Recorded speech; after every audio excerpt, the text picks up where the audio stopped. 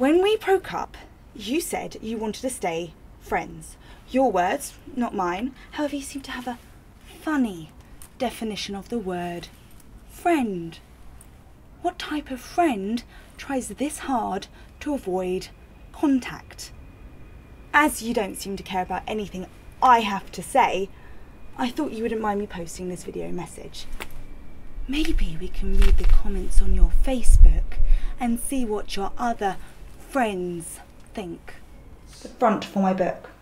She's part of the popular demographic. You put someone else's name on my book. No one is going to read a book written by a graduate. What life experience do you have? That doesn't matter. It's my book.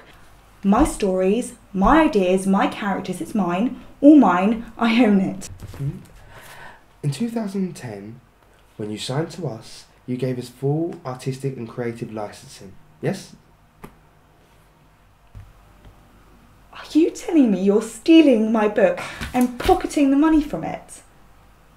The fact that you have a cheque alone is proof enough that we know what we're doing. You vile bastard. How dare you sit there and tell me this theft is justified? I will see you in court for this. You think I need you? I don't need you. I was writing long before I met you, and I'll be writing long after you're gone. I don't even like gingers. Well, then why are you dating Toby? I wanted something exotic, but not dangerous. Not a Mediterranean or anything extreme like a black guy. Something more timid, damp and controllable. Anyone from Wales, really.